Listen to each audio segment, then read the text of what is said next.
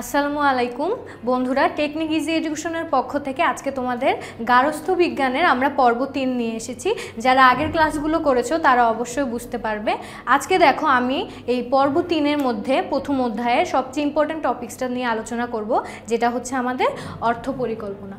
অর্থাৎ অর্থ পরিকল্পনা বলতে আমাদের পরিবারের সবারই নির্দিষ্ট একটি আয় থাকে এবং সেই আয় অনুযায়ী প্রত্যেকটি পরিবার তাদের মাসিক বলো, সাপ্তাহিক বলো, বাৎসরিক বলো একটি ব্যয় করে থাকে। তো বাসার সদস্যদের তাদের পরিবারের আয় অনুযায়ী তাদের ব্যয়টি নির্ধারণ করতে হয়। অর্থ পরিকল্পনা এমন একটি বিষয় যে বিষয়টি প্রত্যেক পরিবারেই করা হয়, সেটা তারা করতে পারে বাৎসরিকভাবে বা মাসিকভাবে। এখন দেখো, অর্থ পরিকল্পনার মধ্য দিয়ে একটি পরিবারে অবশ্যই নির্দিষ্ট যে অর্জিত আয়, ধরো পরিবারের মোট সদস্য সংখ্যার উপর নির্ভর করে তোমার পরিবারের সদস্য সংখ্যা কতজন, তাদের কতজন সদস্য রয়েছে বা কোন সদস্য কতটুকু আর্থিকভাবে আয় করছে, সেগুলো একসাথে যোগ করে সেই মোট অর্থ থেকে যেই মাস শেষে যে ব্যয়টা হয় সেটা আমাদের নিরূপণ করা যায়। অর্থ পরিকল্পনার জন্য অবশ্যই আমাদের কিছু বিষয় মাথায় রাখতে হবে, সেটি হচ্ছে অর্থ পরিকল্পনা করা হয় বাজেটের মাধ্যমে। এখন চলো প্রথমে যাওয়া যাক যে বাজেট জিনিসটা কি। বাজেট জিনিসটা হচ্ছে আমাদের পরিবারের সদস্য সংখ্যা এবং পরিবারের একটি নির্দিষ্ট আয়ের ভিত্তিতে আমরা বছরে বা মাসে একটি নির্দিষ্ট তালিকা তৈরি করে থাকি যে এই মাসে আমার কতটুকু আয় হবে বা কতটুকু ব্যয় হবে। প্রত্যেক পরিবারে একটি নির্দিষ্ট আয় ব্যয়ের সামঞ্জস্য থাকে। এখন দেখো, বাজেট জিনিসটা হচ্ছে পরিবারে একটি নির্দিষ্ট সময়ের জন্য পরিকল্পিত একটি তালিকা, যেই তালিকা অনুযায়ী আমাদের পরিবারের বাজার, খাদ্য, বস্ত্র বিভিন্ন খাত আমরা নিরূপণ করে থাকি, যে কোন খাতে কতটুকু টাকা দিলে কতটুকু খরচ হবে সেই অনুযায়ী একটি হিসাব। আচ্ছা, বাজেট আমরা কেন করব? এতক্ষণ যে বললাম বাজেটের কথা, সেই জিনিসটা আমরা কেন করব, এই জিনিসটা আমাদের প্রয়োজনীয়তাটা কি সেইটা আমরা এখন জানব।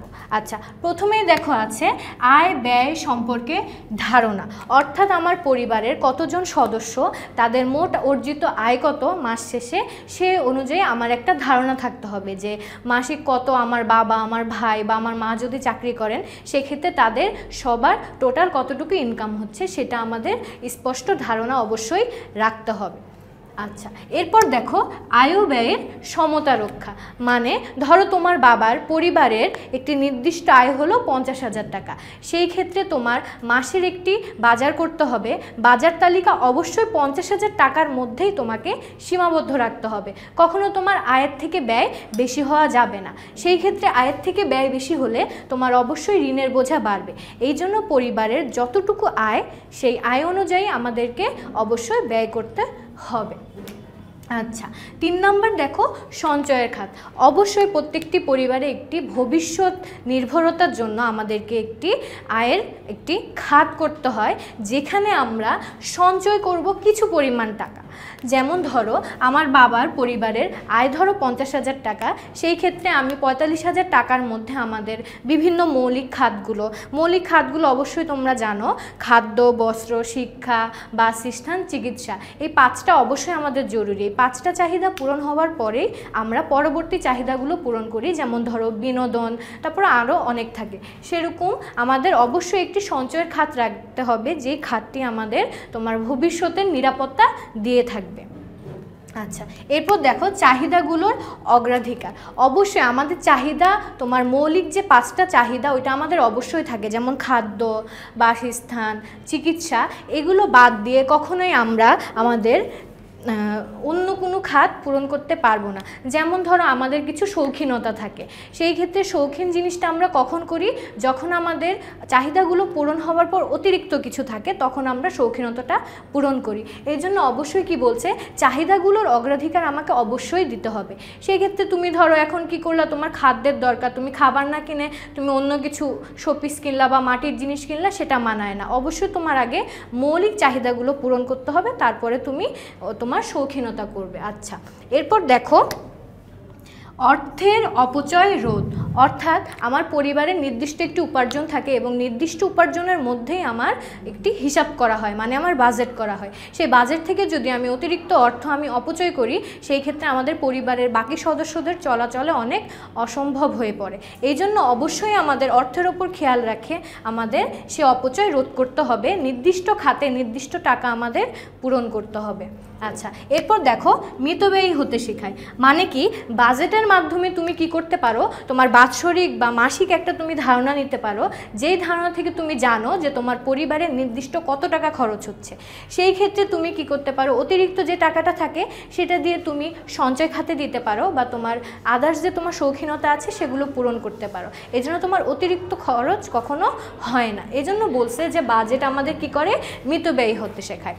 তাহলে আমরা বলতে পারি যে আমাদের বাজেট করার প্রয়োজনীয়তাগুলো সম্পর্কে আমরা কিছু ধারণা নিলাম। আচ্ছা, এরপর আমরা দেখি যে বাজেট করার কিছু নিয়মাবলী আছে, সেই নিয়মাবলীগুলো কি। প্রথমত দেখো, বাজেট তৈরি করার পূর্বেই আমাদের উদ্দেশ্য বা লক্ষ্য স্থির করতে হবে। তোমরা জানো প্রত্যেকটা কাজের একটা নির্দিষ্ট লক্ষ্য বা উদ্দেশ্য থাকে, যেটি না থাকলে কখনোই আমাদের সামনে বা ভবিষ্যতে আমাদের এগুলো সম্ভব না। প্রত্যেকটি মানুষের একটি নির্দিষ্ট লক্ষ্য থাকে, তেমনি বাজেটেরও কিছু নির্দিষ্ট লক্ষ্য থাকে। সেটা হতে পারে তোমার পরিবারের নির্দিষ্ট ব্যয় সম্পর্কে জানা বা তোমার পরিবারের প্রয়োজনীয় জিনিসগুলো কতটুকু সেই সম্পর্কে জানা, অনেক কিছুই হতে পারে। আচ্ছা, দ্বিতীয়টি দেখো, বাজেট তৈরির দ্বিতীয় নিয়মটা হচ্ছে কি, অর্জিত মোট আয় নিরূপণ। অর্থাৎ তোমার পরিবারের সদস্য সংখ্যা অনুযায়ী তোমার পরিবারে কারা কারা চাকরি করে বা বিভিন্ন খাত আছে সেই সম্পর্কে জানা, যে কার কত টাকা উপার্জন হয় এবং কে কত টাকা তোমার একত্রে করলে তোমার পরিবারের মোট আয় কত হয়। আচ্ছা, এরপর 3 নাম্বারটা দেখো, ব্যয়ের খাতগুলো নির্ধারণ। অর্থাৎ আমাদের ব্যয়ের অনেক খাত আছে, যেমন মৌলিক খাতগুলো তো আছেই 5টা, তার উপরেও আমাদের অনেক খাত থাকে যেগুলো অবশ্যই আমাদেরকে কি করতে হবে, নির্ধারণ করে নিতে হবে। যেমন ধরো উপখাত থাকে, খাত থাকে বাজারের মধ্যে, যেমন শুকনা বাজার, কাঁচা বাজার, এগুলো হলো আমাদের উপখাত, আর বাজারটা হলো আমাদের মেইন খাত। এই জন্য বলা হয়েছে যে কোন কোন জায়গায় আমরা ব্যয় করব, বস্ত্র ক্ষেত্রে করব না চিকিৎসা ক্ষেত্রে করব, সেই খাত গুলো অবশ্যই আমরা নির্দিষ্ট করে নিব, কোন খাতে কতটুকু টাকা দিব সেটাও অবশ্যই আমরা নির্দিষ্ট করে নিব।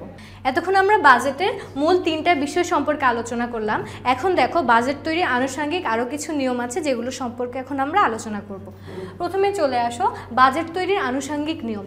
বাজেট তৈরির আনুষঙ্গিক নিয়মের প্রথমত আছে আমার অর্থ পরিকল্পনা, অর্থাৎ আমার পরিবারের মোট কতজন সদস্য, কারা কিভাবে চাকরি করছে এবং তাদের অর্জিত মোট আয়ের পরিমাণ কত, সেগুলো সব আমার একত্রিতকরণ করতে হবে। তারপর দেখতে হবে যে মোট অর্জিত আয়ের পরিমাণ কত, সেই আয় অনুযায়ী তাদের পছন্দ, তাদের চাহিদা, তাদের ইচ্ছা অনিচ্ছা ইত্যাদির উপর নির্ভর করে অবশ্যই আমাদের বাজেটটা তৈরি করতে হবে। পরিবারের বেশিরভাগ সদস্য যে জিনিসটাকে অগ্রাধিকার দিবে অবশ্যই সেটা আমাদের গ্রহণ করতে হবে। আচ্ছা, এরপর 2 নম্বরে আসো বাজার দর। বাজার দর বলতে বোঝানো হচ্ছে যে আমাদের যে খুচরা বাজারগুলো আমরা করি বা যে পণ্যগুলো আমরা কিনি সেগুলোর দাম। অর্থাৎ আমি যদি দামগুলো ঠিকমতো না জানি তাহলে আমি কখনো একটি বাজারের তালিকা তৈরি করতে পারবো না। সেজন্য অবশ্যই আমার বাজারের সেই দরগুলো জানতে হবে। এরপর দেখো 3 নম্বরে আসতেছে বাজেট বাস্তবায়ন। এই 2টি ধাপ করার পর আমি বাজেটটা বাস্তবায়ন করব, অর্থাৎ আমার বাজেটটা কতটুকু ফলপ্রসূ হয়েছে সেই সম্পর্কে জানার জন্য অবশ্যই আমার বাজেটটাকে দেখতে হবে। দেখার পর যদি আমি না দেখি আমার বাজেটটা ঠিক হয়নি, তাহলে বুঝতে হবে আমার পরিকল্পনা কোনো কাজে আসেনি, আমার পরিকল্পনাটা বৃথা গেছে, দিয়ে পুনরায় আমাদের বাজেটটা বাস্তবায়ন করতে হবে। পুনরায় যখন বাজেট বাস্তবায়ন করব তারপর আমাদের বাজেটটি সঠিক হবে। এরপর দেখা আসতেছে মূল্যায়ন। সঠিক বাজেটটি করার পর বাজেটটি আমাদের অবশ্যই মূল্যায়ন করতে হবে। মূল্যায়ন করার সময় আমাদের দেখতে হবে যে বাজেটটি যদি ঠিক হয় তাহলে সেই বাজেটটি আমরা পরবর্তীতে আবার কাজে লাগাবো এবং সেই অনুযায়ী প্রতি বছর প্রতি মাসে আমরা বাজেট করব। আচ্ছা, এরপর দেখো বাজেটের ধরন। বাজেটের ধরন আমাদের 3 ধরনের হয়। যেমন দেখো সুষম বাজেট, ঘাটতি বাজেট, উদ্ধৃত বাজেট। সুষম বাজেট আমাদের সবচেয়ে ভালো বাজেট। খেয়াল করো সুষম বাজেটের ক্ষেত্রে কি হয়, ধরো তোমার বাবার মান্থলি স্যালারি 40,000 টাকা, এটা তোমার বাবার আয়, আর তোমার ধরো তোমাদের সংসারের মোট ব্যয় 40,000 টাকা হলো। সেই ক্ষেত্রে উভয় সাইড মিলে গেল, তাহলে আমরা বলতে পারি এটা আমাদের সুষম বাজেট, অর্থাৎ আমার আয়ের সাথে ব্যয়ের সামঞ্জস্য সমান থাকবে, কম বেশি হবে না। এরপর দেখো আমরা আসতেছি আমাদের ঘাটতি বাজেটে। ঘাটতি মানে বোঝায় কোনো কিছুর অভাব, যেটা আমরা সহজেই বুঝে থাকি। তাহলে ঘাটতি বাজেট মানে আমরা বুঝতেই পারছি যে আয়ের থেকে অবশ্যই ব্যয় বেশি কম হবে। দেখো ধরো আমার বাবার আয় কত, 50,000 টাকা। সেই ক্ষেত্রে আমি কি করলাম, 50,000 টাকার মধ্যে আমাদের ব্যয় হলো তোমার 60,000 টাকা। এখন দেখো খেয়াল করো, তোমার আয় হলো 50,000 টাকা এবং ব্যয় হলো 60,000 টাকা। এখানে 10,000 টাকার এক্সট্রা হয়েছে, তাহলে আমার আয়ের সাথে আমার ব্যয়ের কোনো সামঞ্জস্য নেই, তাহলে আমরা বলতে পারি এটা আমাদের ঘাটতি বাজেট। ঠিক আছে, এরপর দেখো আসতেছে আমাদের উদ্বৃত্ত বাজেট।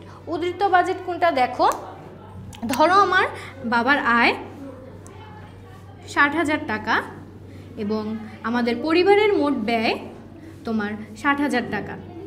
সেই ক্ষেত্রে আমার খরচ হলো 50,000 টাকা এবং ব্যয় হলো 50,000 টাকা। সেই ক্ষেত্রে আমার এখানে 10,000 টাকা এক্সট্রা থেকে গেল, তাহলে এই 10,000 টাকা আমি কি করতে পারি, আমার সঞ্চয়ের খাতে জমা দিতে পারি। এটাই আমার উদ্বৃত্ত বাজেট। তাহলে বলা যায় সবচেয়ে ভালো বাজেট হচ্ছে আমাদের সুষম বাজেট এবং উদ্বৃত্ত বাজেট। আচ্ছা, এরপরে দেখো বাজেটের পর আমাদের আসতেছে পরিবারের যৌথ সম্পদের সুষ্ঠু ব্যবহার। মানে কি, আমাদের পরিবারে এমন কিছু সম্পদ থাকে যেগুলো আমাদের চাহিদা পূরণ করে, সেই সম্পদগুলো আমরা অনেকে মিলে ব্যবহার করি। যেমন ধরো আমাদের বাসার বৈদ্যুতিক পাখা, খবরের কাগজ, কলতলা, গোসলখানা, বাথরুম, তারপরে রান্নাঘর, এগুলো কি করি আমরা অনেকে মিলে ব্যবহার করি। তো সেই ক্ষেত্রে ব্যবহারের সময় আমাদের অবশ্যই খেয়াল রাখতে হবে যাতে অন্যের অসুবিধা না করে আমি জিনিসটি একাই উপভোগ করছি। অবশ্যই বাসায় যদি কেউ অসুস্থ থাকে বা কোনো সমস্যা থাকে তখন অবশ্যই তাকে অগ্রাধিকার দিতে হবে এবং সেই অগ্রাধিকারের ভিত্তিতে আমাদের যৌথ সম্পদগুলোর সুষ্ঠু ব্যবহার করতে হবে। আচ্ছা, আজকের এই পর্ব 3-এ আমি তোমাদের বললাম যে আমাদের গৃহ সম্পদের ধরন থেকে শুরু করে বাজেটের শেষ পর্যন্ত আমি সব বুঝালাম। তোমাদের যদি এই চ্যাপ্টারে কারো সমস্যা থাকে তোমার কোনো বন্ধুকে তাকে শেয়ার করো, তাকে জানার ব্যবস্থা করে দাও। এই পর্ব 1, 2, 3 যদি দেখো তাহলে আমি আশা করি অবশ্যই তোমাদের সব সমস্যার সমাধান হয়ে যাবে। ভালো থাকবে, ধন্যবাদ।